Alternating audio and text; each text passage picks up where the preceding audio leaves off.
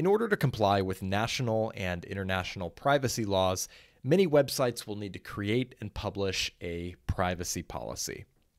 WordPress has a great feature that makes it really easy to create a privacy policy if you don't have one already.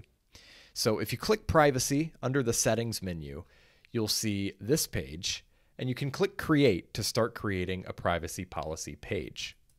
What this is going to do is it's going to analyze your current WordPress configuration, including your current theme and your plugins, and it's going to create a customized privacy policy with suggested text for each major section.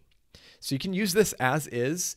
It's recommended that you do read through it and make any necessary modifications. But this is a really handy way to accurately disclose how you are collecting and using your visitors' personal information.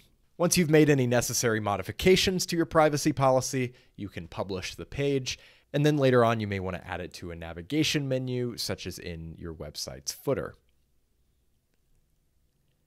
So I'm going to go ahead and publish this, although we do want to remove the suggested text. And again, you do want to go ahead and read through this, make sure that everything is accurate.